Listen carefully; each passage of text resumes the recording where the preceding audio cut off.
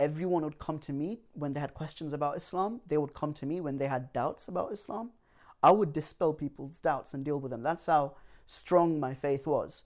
So when I eventually left Islam, you know, people, my friends, or my former friends just genuinely kind of came up to me and said, but how could it be you of all of us?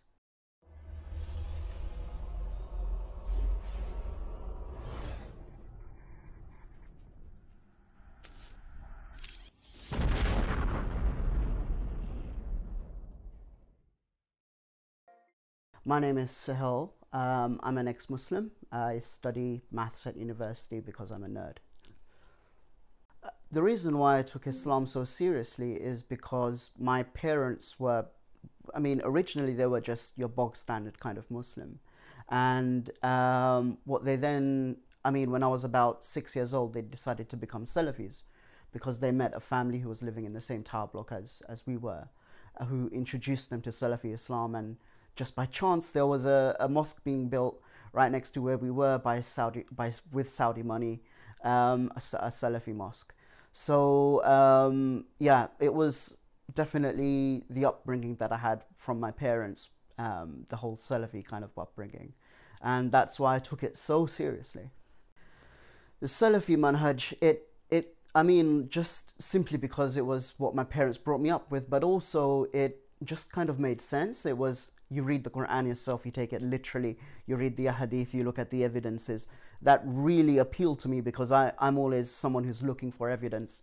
I was always into science, and I'd consider myself to be interested in how things work, and I always look for evidence. And this was something where I could have an Islamic opinion and I could bring up the evidence for it. And because of that, that just attracted me to Salafi Islam. In terms of my practicing, I would be like reading up on Islam and Islamic books all the time. I would be, I was trying to memorize the Quran. I don't have very strong memorizing. I'm not very good at memorizing things, but I memorized all of Surah Baqarah and Juz Amma, but I couldn't do more than that. But I would be reading the Quran. I would be studying Islam. In college, I'd be in the Islamic Society all the time, praying 5 times a day. Never missed a prayer. That I feel like that wasted so much of my time. The whole praying and doing wudu before it, and I feel like such a big part of my life just got wasted. But yeah, that was a big part of my life. Islam, it colored everything I understood about the world, and it's interestingly, it's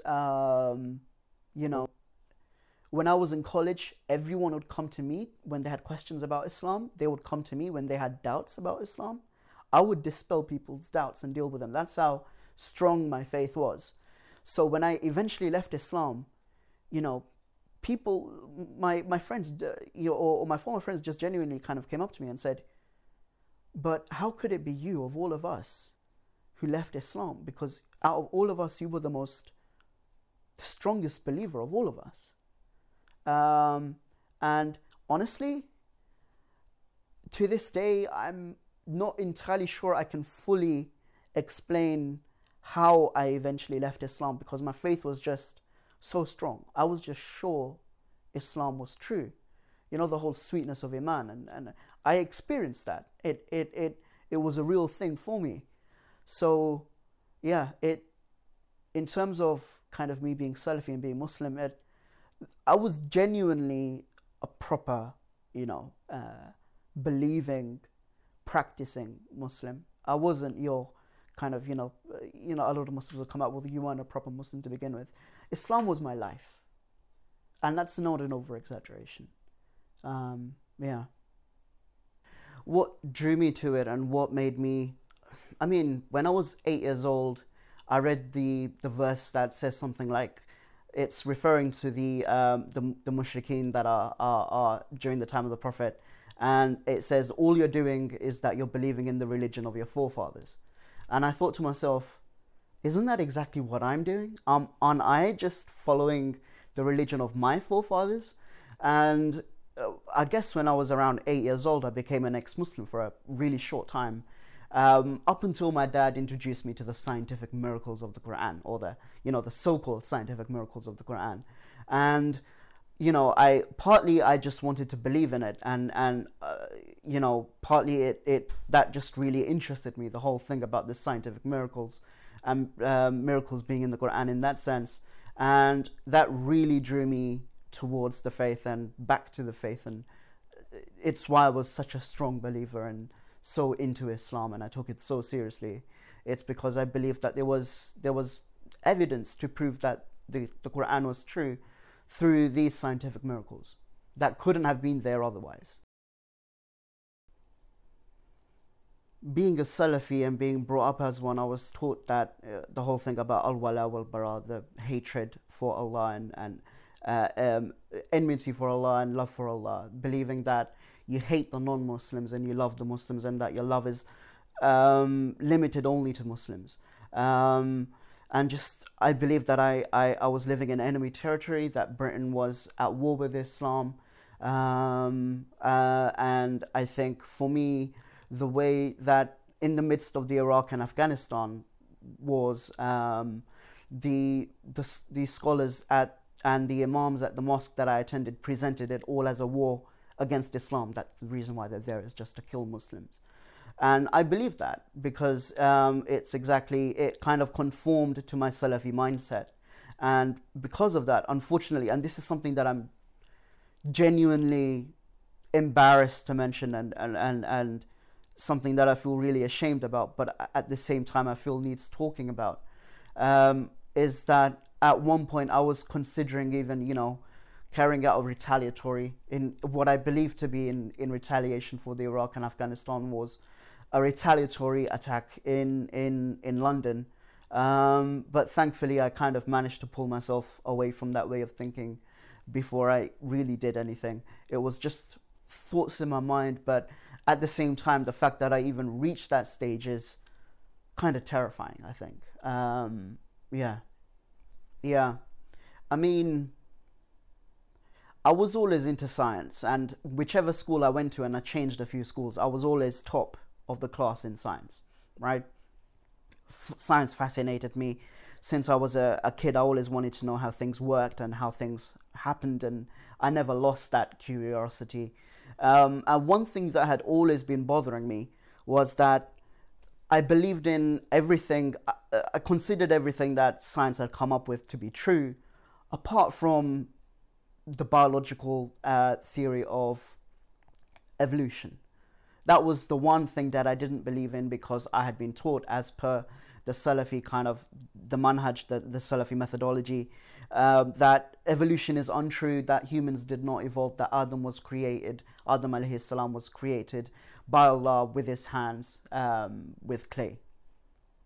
Now, this is something that had been bothering me for a long time, and it's something that I decided, you know, to kind of push to the back of my mind. And while these kind of doubts are kind of somewhat surfacing in my mind, there's another doubt that came up, which might seem a bit esoteric and a bit strange, but I kind of thought to myself, because in Islam we believe in magic, right? There's the belief that black magic is true and that it exists. I just had a thought one day that just randomly popped up in my head. What if Muhammad was a magician?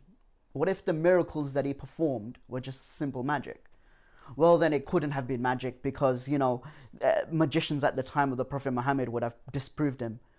Okay, but what if he was such a powerful and such a good magician that he fooled every magician that existed at the time?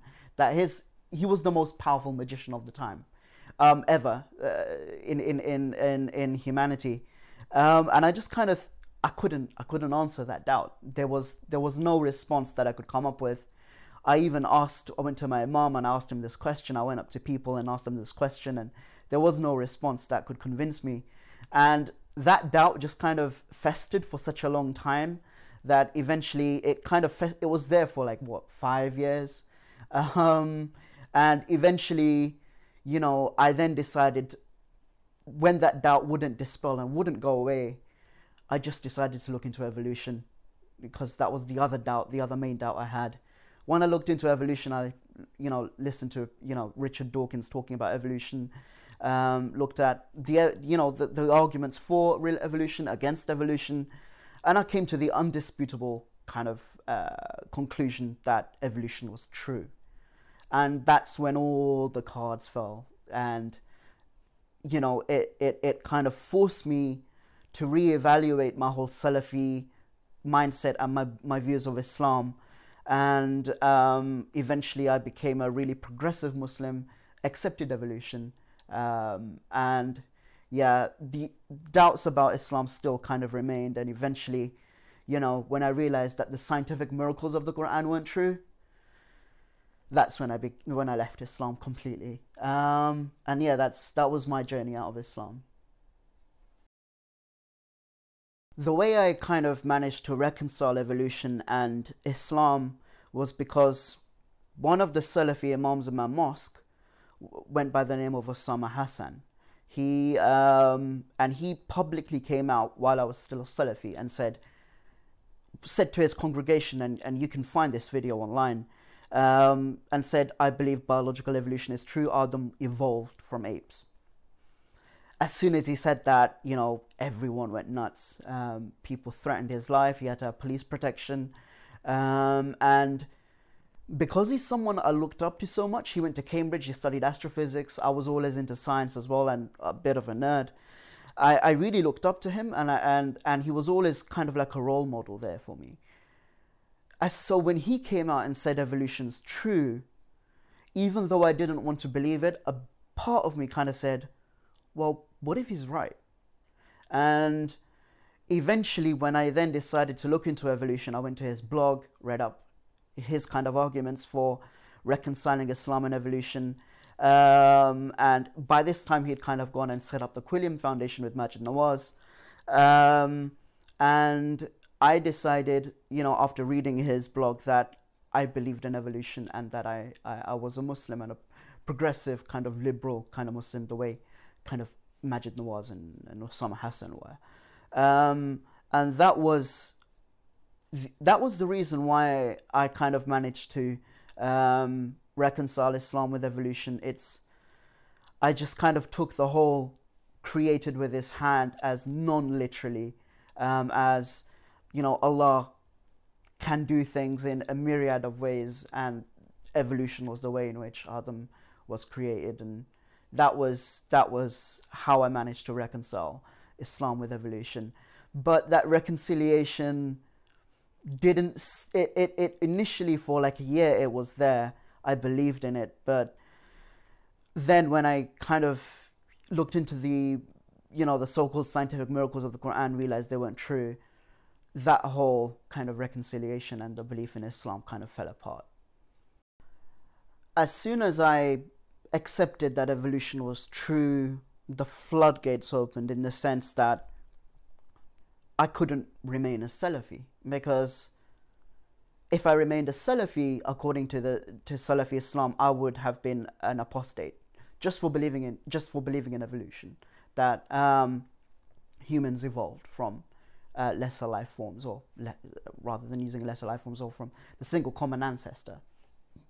As soon as that happened, the floodgates opened. I started looking into Sufi Islam, I started looking into progressive Islam, I started looking into all these other kind of different aspects of Islam that I'd always kind of stayed away from. I started looking into philosophy. That was something that I was always taught to stay away from. I started using reason rather than just simply revelation. I started kind of using reason and revelation together. And that's when the whole kind of progressive Islam and believing that I could be a Muslim and still believe in kind of gay rights, women's rights, and the whole lot kind of started for me. And for me, because I was always into Islam seriously, knowing that there were progressive Muslims wouldn't have convinced me. I looked into the arguments for kind of progressive Islam. The main argument being that the Quran was revealed over a certain number of years, that each ayah, each verse was revealed in response to a certain situation, and that therefore historicizing the Quran and looking at it within the socio-historical context made sense. And when I then kind of historicized the Quran, it was more kind of, oh, this verse was revealed, but it was for the time, and kind of then looking at it kind of like that. And that's where my whole kind of progressive Islam, progressive Muslim kind of mindset came from. I still had doubts about Islam. And even though I was happy, this is the happiest I was with Islam, and these doubts had been dispelled as they related to evolution, at least. But then there was other stuff bothering me as well, like, are there really scientific miracles in the Quran? And when I kind of looked into the whole claim that there are miracles in the Quran, I realized that it had kind of, they didn't exist. That the whole kind of miracle in the Quran, it was all kind of bending and twisting the verses to kind of fit a particular kind of, a very kind of, an unbelievable interpretation that kind of just fitted and just kind of said, oh, this is a scientific miracle.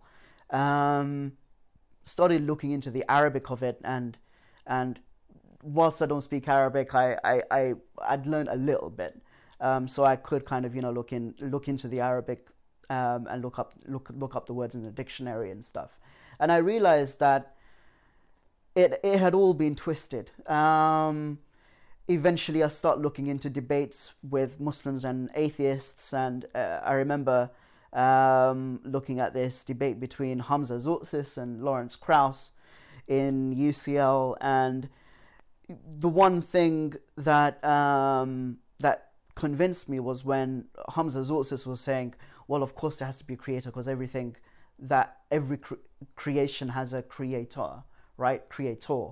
So and then Lawrence Krauss just came up with, well, all you're doing is just thinking about what makes sense to you. You're not really looking at the evidence and looking at how, for instance, some things, when you look at the evidence and look at the evidence alone, some things that might seem initially irrational turn out to be rational. They turn out to be true.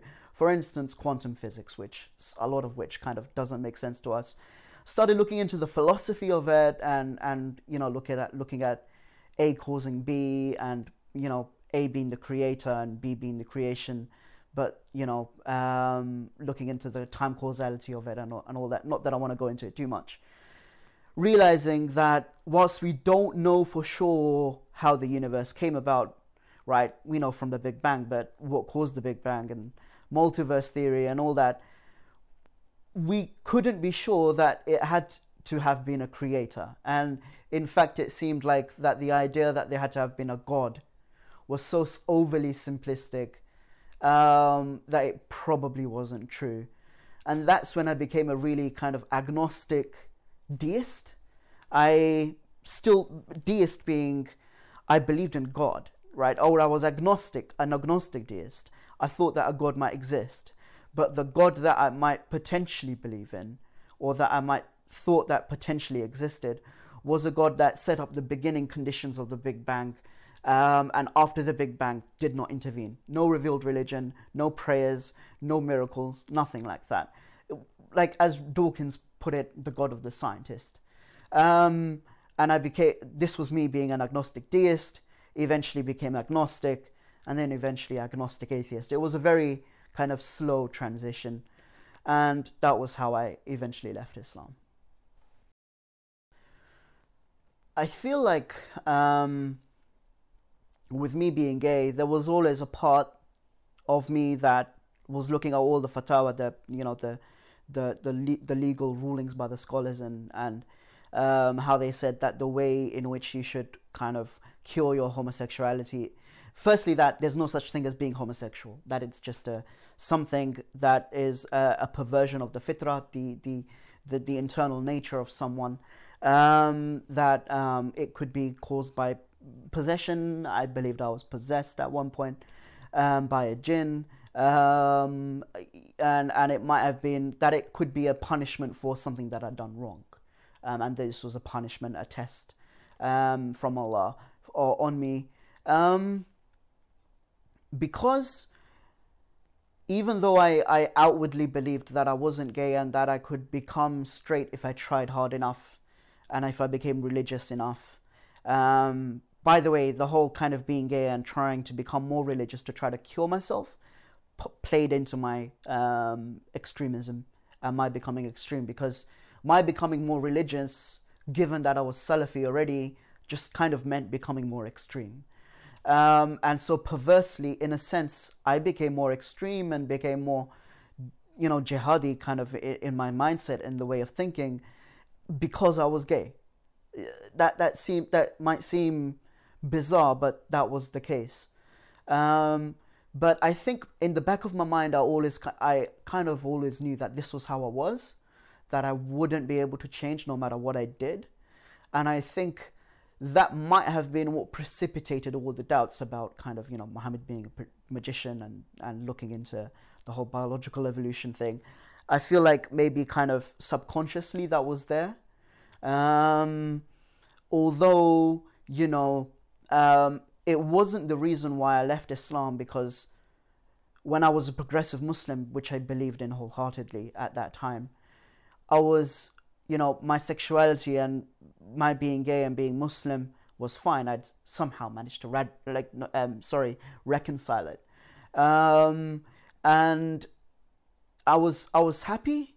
But then eventually leaving Islam wasn't because I was gay. It was more to do with looking at the so-called scientific miracles of the Quran, although I feel like it had a kind of background role to play in the whole thing. It was, so I accepted my sexuality not as soon as, but shortly after I became a progressive Muslim. I looked at kind of gay imams and I looked at this particular scholar of Islam who converted to Islam and happened to be gay, Scott Siraj al-Haq, I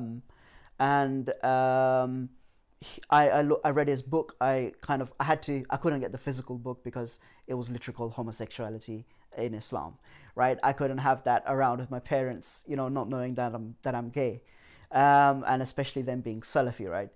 Just imagine just an average kind of Muslim family realizing their son's gay, right? And imagine the reaction that would kind of come about if a Salafi family realized that their son was gay. So I downloaded it on my Kindle, and was reading it on my Kindle, and it convinced me.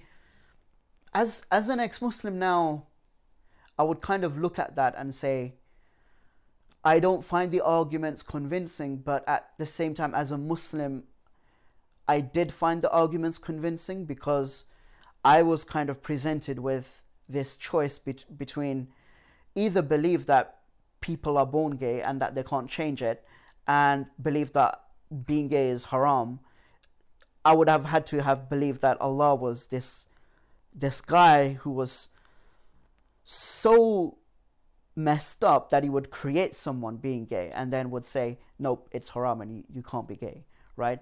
And Muslims come out with the whole, well, it's not the being gay that's haram, it's the act. I always respond with, well, imagine you got 100 straight people, told them never to have sex in their lives, to be virgins for their whole lives. How many do you think would kind of conform to that, would never have sex in their lives? Like, it would have to be less than 10, because the sexuality is such a fundamental part of our kind of identities that you can't kind of excise it without having some sort of side effect. And I that was the reason why I kind of accepted the whole being gay and being progressive Muslim, because I wanted to believe in an Islam, and I wanted to believe in a God that was just.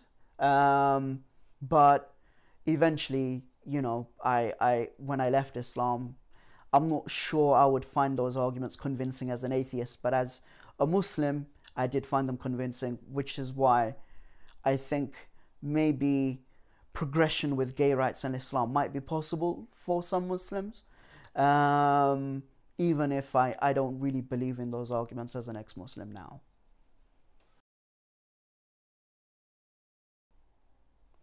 I think a lot of gay, I mean, I feel like I would first have to discuss the kind of relationship that gay men and women would have. There would be the kind of gay person who believes that it's haram, and then but that they're gay and that they're kind of, you know, being sinful. There'd be gay people that believe it's haram and try to remain virgins, and then there would be gay people who believe that it's that actually Islam is okay with gay people. I feel like in all of those instances, in all of those scenarios, I don't think you can have a fair relationship with Islam, because I mean, fundamentally, for those people that believe that it's still haram, I mean, a fundamental aspect of you is just kind of being declared as haram. A fundamental kind of an instinct is being kind of said that this is kind of messed up, and that therefore, you know, as a sinner, you are someone who is messed up, right? It's Muslims will say, you know, don't. It's haram, but the sinner, you leave them alone. Well, if there has to be some sort of if you're fundamentally like that, if fundamentally you want to commit sin, surely that means that there's something wrong with that person, right? If they fundamentally want to commit sin. So I'm not entirely sure I buy the whole, you know, you hate the sinner, but you love the sinner, but hate the sin. And at the same time, those Muslims that do believe that being gay is allowed in Islam, I feel like their own internal, their sexuality is getting in the way of them looking at the evidence, the Quranic evidence and the Hadith evidence from a completely detached mindset and from a rational mindset. So unfortunately, even though I'm a big proponent of progressive Muslims, and I believe that I'm a big supporter of gay Muslims, personally, if I'm being honest with you, I don't think you can have a fair and equal relationship with Islam. Well, so now imagine me being about 20, and I'm a proper progressive Muslim who believes in, you know, women's rights and doesn't believe that you hate the kuffar. I'm so progressive at this stage that I believe non-Muslims can go to heaven as well if they're good people, right? That's how progressive I am. And then out come kind of my parents kind of saying these things that are misogynistic and against the kuffar and against the white people. Parents were pretty racist against white people. And I would get really angry. I'd get really annoyed and start having arguments with them. And this happened for a few months. I eventually told them that I was kind of like a mixture between a Sufi and a Salafi, that I'd become kind of this more progressive Muslim, and my dad didn't talk to me for like a whole week. That's how much it affected him. Just me telling them that I'd kind of was still a Muslim but didn't believe in their form of Islam. And eventually these arguments got to such a stage where now I've kind of left Islam. They don't know. They still think I'm this kind of progressive kind of Muslim. And eventually, during one of these arguments, the anger boils out over, and I just say, you know what? I'm not even sure if Allah exists. I'm not even sure if I'm a Muslim. And immediately my parents said, get the F out of the house. So I immediately kind of went upstairs, packed whatever I could in my bag, looked up the cheapest hotel I could find, and stayed there, left the house, and stayed in this really cheap hotel overnight. Now, I didn't have a job or anything. I couldn't really afford a hotel, even though it was the cheapest one I could find. Eventually, the next day I go to my grandma's house. I don't tell her the complete truth. I don't tell her that I've properly left Islam. I just tell her that I'm having doubts and that they kicked me out because of it. My grandma calls my parents. My parents kind of, you know, tell my grandma to put me on the phone. And my parents then said this. Now, I'll rewind a little bit. Sorry for jumping about. But a few weeks before all of this had happened, I had almost told my parents about me being gay. I said, Mom, Dad, there's something that I have to tell you. And chickened out at the last minute, right? Now, fast forward now, back, I'm at my grandma's. I'm on the phone to my parents. And my mom says, you know that thing that you wanted to tell us? We know your secret now. We know what it is. Without them even having to say that I was gay, I knew immediately what they were referring to. A chill, I remember, just like exactly like it was yesterday, a chill went down my spine. And my parents said, you have to come home. We need to talk to you. And I agree. So I left my grandma's house, didn't tell her what had happened. I left my grandma's house. And then kind of I think to myself, what if they actually kill me? Or what if they do something like send me to Pakistan or something like that? And so I kind of called them back and I said, you know what, I'm too afraid. I don't think I can come. They convinced me to come. They said, we won't do anything. We promise we won't hurt you or anything like that. So I believed them. I go home. My dad kind of takes me out to the garden because he doesn't want my siblings overhearing what we're about to talk about. And, you know, he asked me a bunch of questions like, how long have you known you were like this? And he asked me, do you have a boyfriend? I told him the truth. I said, no. He said, have you ever done anything with a guy? I lied. I said, no. Right? And he said a bunch of kind of like, you're disgusting and you're horrible and you're this and that. And he explained to me how he had found out that I was gay. What they'd done is they hadn't looked at my history using my computer because my dad's good with computers. He used the Wi-Fi router to look at the internal kind of the history from the router itself. And I had realized that I'd also kind of been, you know, accessing gay porn sites, right? And so that's how they found out I was gay. So they essentially found out that I had left Islam and I was gay on the same day. So it was like a double whammy of sorts.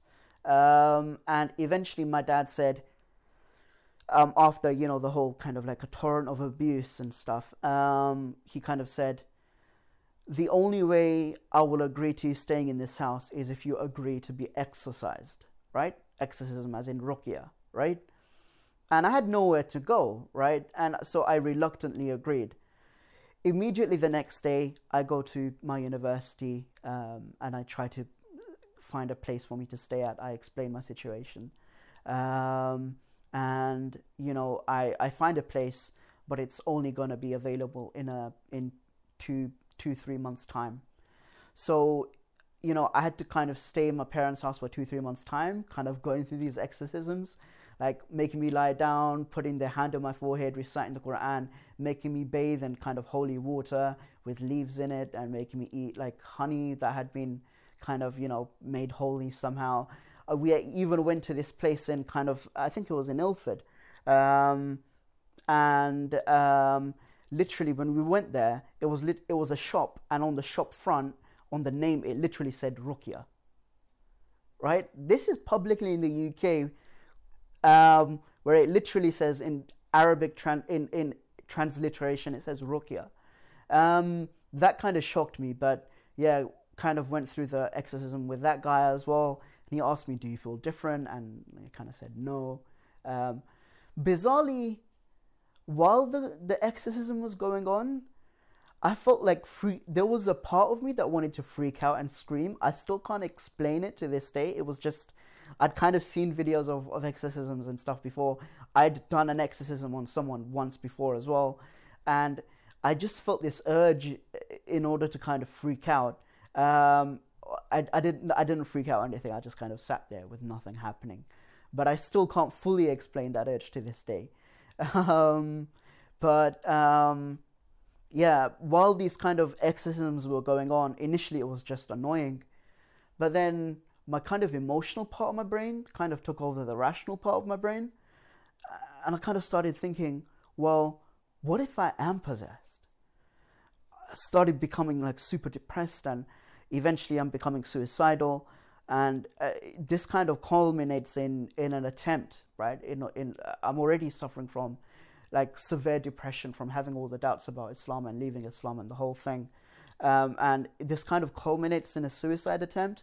And my dad kind of caught me while I was trying to I don't want to mention anything graphic or anything, but I was gonna hang myself using the wardrobe in my home, in my room. And my dad kind of caught me and he said, you know, whatever you do, don't kill yourself. And after that, like 2-3 days later, I left. I left home and I kind of moved to this place near my university, and kind of went back home because my parents kind of made me kind of go.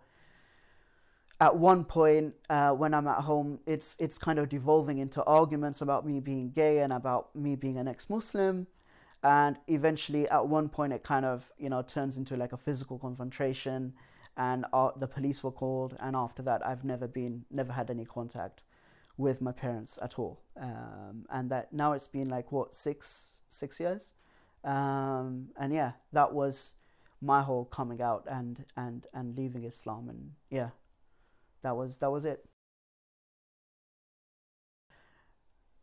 I think that's a bit of a difficult question. I think if you're a very kind of progressive Muslim who accepts, progressive Islam, I think in some sense you can make Islam and science compatible. But given some of the stuff that's mentioned in the Quran, the kind of like inaccuracies, for instance, about where kind of semen comes from the rib cage and the back, between the rib cage and the backbone, from a person who's looking at it from the outside, from hopefully a more detached perspective, I don't think that they are compatible. I don't think religion is compatible with science, because science goes beyond. It's about accepting when you're looking at the epistemology of things, when you're looking at the philosophy of where knowledge comes from, you're looking for evidence. And fundamentally, religion and revelation asks you to accept the Quran or the Bible or the Torah, whatever, on faith. And I think that fundamentally goes against the whole philosophy of science. So in a sense, it can be compatible if you accept evolution. And I think there is a movement now with Muslims to going forward about accepting evolution within the context of Islam. Some of them believe in evolution but don't believe in human evolution, which I think is a contradiction. But some of them are also starting to believe in human evolution too. I think fundamentally they're incompatible, but in some senses, with progressive Islam and with the movements towards accepting evolution, they can, to a degree. I'm not sure if that's a kind of like a resolute kind of answer that you were looking for, but yeah.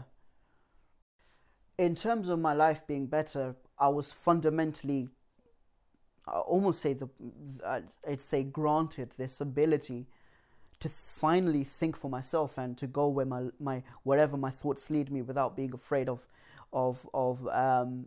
offending Allah, or of leaving Islam. And I think that was the biggest positive that I could receive as someone who's into science, who's into thinking for themselves and into reason. That was the most kind of fundamentally kind of pleasing thing for me, for me to be able to think for myself finally. In terms of things being negative, as soon as I kind of came out to everyone on Facebook as both gay and as ex-Muslim, immediately, or I was involved in the Islamic Society at my university, and immediately kind of like all my friends kind of left me, all of them, pretty much all of them. And given that most of my friends were Muslim, that was the case. My family, I lost my family. That resulted in a significant degree of kind of like depression and anxiety, and I've kind of been dealing with the effects of all of that since then.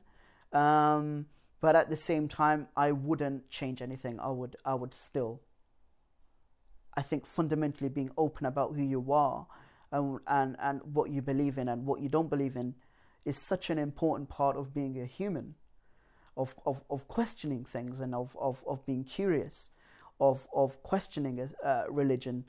I think it's such a fundamental part of being a human that I wouldn't be able to see myself living any other way. I wouldn't I wouldn't, to anyone watching this who isn't in a position to be open about it, I wouldn't say be open about it. I wouldn't recommend that. But at the same time, personally for me, I would. I wouldn't change anything. I would still tell my parents and be open to everyone about it, regardless of the consequences, because it was just such a fundamental kind of right for me. Yeah. I've given thought to who Muhammad really was. I've given a lot of thought to it, and personally, I don't think I hate him. I don't think I hate him at all. I understand that a lot of ex-Muslims do feel a lot of hatred towards the Prophet Muhammad, but personally, one, all the stuff that's attributed to him, you can't really be sure it's true, because you can't really authenticate these hadith in the first place. But secondly, even if half of it was true, I feel like he suffered from some sort of a mental disorder like schizophrenia.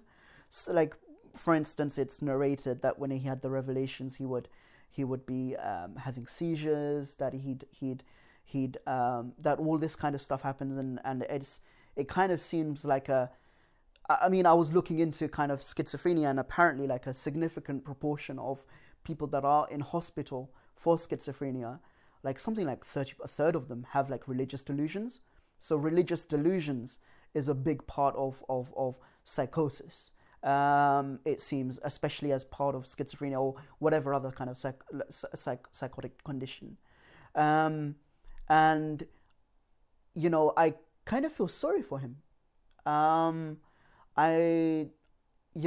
he was a warlord and this whole stuff, and the whole thing with Aisha. I mean, let's even say even half that stuff's true. I mean, given that he was brought up in a time where tribes were just fighting against each other all the time, I would kind of place that in a context, just looking at a human and saying if a human was brought up in a kind of a warring society, it kind of makes sense if that person grew up to also be warring as well, and to be a warmonger. I'm not defending him. I don't think what he did was right. I think it's wrong, and I categorically state that in terms of the jihad thing, and I really wish that stuff hadn't happened. I think the world would be a better place if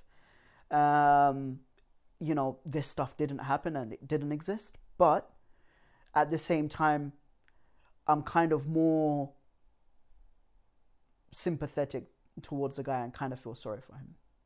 Yeah. I'm not sure if a lot of ex-Muslims would agree with me on this one, but that's my view. Yeah.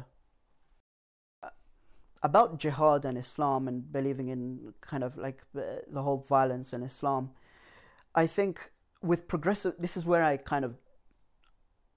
respect progressive Muslims a lot. I look up to them, and I always kind of, sometimes to the chagrin of my kind of ex-Muslim friends, I always kind of even promote progressive Islam to a degree and kind of defend progressive Muslims. But where I kind of disagree with progressive Muslims is where they kind of say, where I agree with them is where they say, I believe that jihad is non-violent and that it's a struggle and that violent jihad was for past generations. I accept that that's their interpretation of it. I accept, and I'm glad that that is their interpretation of it, to be frank. But at the same time, to then say blanketly that this is not Islam, that Islam is not violent, that violent jihad is not part of Islam, is just simply untrue. All they're saying is that my interpretation of it is true and other people's interpretation is incorrect. To be frank, if you read the Quran literally, in terms of what it says about, the whole fighting the kuffar, and even if you place that within the context of the time, it's emphasized to such a degree that enmity between Muslims and non-Muslims, that's emphasized to such a degree that it kind of makes sense, and I'm just being honest, it kind of makes sense when kind of Muslims of a jihadi mindset come out with and say that they believe in jihad. It makes sense. If you believe in the Quran as being the literal word of Allah, that interpretation makes sense because it goes with the literal meaning of the word. About kind of the youngsters, the young people becoming more kind of extreme, it's interesting to kind of look at the kind of like the waves of, and I'm kind of looking at Salafi Islam specifically, but I think there's a mistake that you can make, which is say that all violent Islam is Salafism, and you ignore all the other kind of violent forms of Islam, like Deobandi Islam and the other forms of Islam. There's a mistake. There's a mistake in doing that, but I think it is still. I think it's justified to focus on Salafism, at least in this context, because there were two waves of Salafization at least in the UK. My parents were part of the first wave, like 2000, pre-2000, and they kind of converted to the Salafi form of Islam. It was a small wave. The second wave that happened was much larger, and a lot of people became Salafi in that wave. And to kind of, in my personal experience, when I was a kid in school, in primary school, I was pretty much the only Salafi around. I was kind of like looked down upon as being the Salafi guy, right? But then when I kind of went to college, everyone around me was Salafi suddenly, right? I mean, Salafism had just grown to such a degree. And it's this kind of like this wave of Salafization that's kind of backed by petrodollars, by Saudi Arabia, although it seems that they're kind of making some efforts to kind of counter that now. Don't know where that's going to go. But the whole kind of jihad thing and the Islam thing and progressive Islam and progressive saying that it's got nothing to do with Islam, I cringe every single time when a progressive Muslim says Islam is violent, and then a person who's kind of like an anti-Islam, justifiably, right, who then says, no, Islam is violent and that your Islam isn't true, right? It's, as an ex-Muslim, looking at the evidence, looking at the Quran and the Hadith, I would say Islam is definitely a warring kind of religion. But as someone who's been a progressive Muslim, who's genuinely believed in progressive Islam, I know for a fact, that progressive Muslims aren't engaging in so-called, taqiyya or whatever, that they genuinely do believe in it, and that there are some interpretations that could be convincing to Muslims, and that historicizing the Quran could be a solution in doing that, in putting it in its socio-historical context. Not that 99% of Muslims would agree with that, but that's possible. So I'm going to have to come up with an answer that's somewhere in between, where I say, personally, as an ex-Muslim, I do think it's definitely kind of violent, but at the same time, I respect progressive Muslims, and I believe them when they say that, they don't believe in a violent Islam. And I definitely do think Islam could evolve and become something more progressive. I definitely think that's a possibility, but I don't think it's at that stage now. In terms of the emotions, leaving Islam is the hardest thing I've done in my life.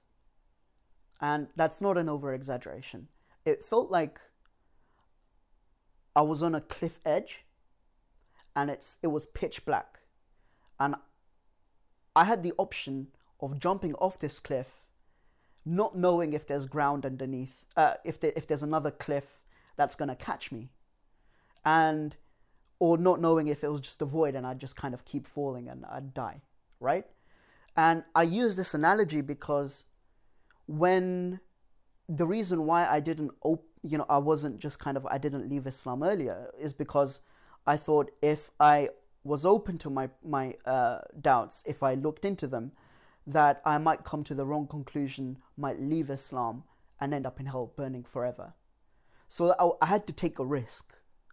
And that risk was running off this kind of, jumping off this proverbial cliff, not knowing if, I could trust my reasoning faculties to bring me to the correct conclusion. Because, I could have come to the wrong conclusion. I could have, said Islam's not true, all the while Islam being true, and I'd burn in hell forever. So I had to risk essentially eternity in hell in order to question everything. And that was terrifying. I developed depression with the doubts because I was having these doubts. I was trying to push them to the back of my mind. I became clinically depressed. I was on, even had to take medication for a while. And it was the most terrifying, the most kind of emotionally tumultuous kind of event I've been through. And I definitely understand the fear involved and the reason why so many Muslims just refuse to question Islam, just refuse to question, because it's the most difficult thing I've done in my life. And yeah, it wasn't easy. To a doubting Muslim, the first thing I would say is trust your reasoning faculties. Trust yourself, because if you can't trust your reasoning faculties, you can't trust anything. You can't trust anything you know about the world, because everything you know about the world goes through the filter of your own kind of intellect, your own kind of awareness, your own reasoning ability. If you don't have that, you have nothing. So trust your reasoning abilities. Wherever it takes you, whether you remain a Muslim or you don't remain a Muslim, I will support you. But as long as you know, do justice to those doubts that you have, that's incredibly important. And what I would say is, there's going to be a point where you're going to have to put your fear of hell to the side, because if you don't deal with these doubts head on, you're going to be going through emotional turmoil for the rest of your life, because these doubts won't go away. The only way to get rid of them is to deal with them. And my advice would be, if you're having doubts, don't be afraid to question. Yeah.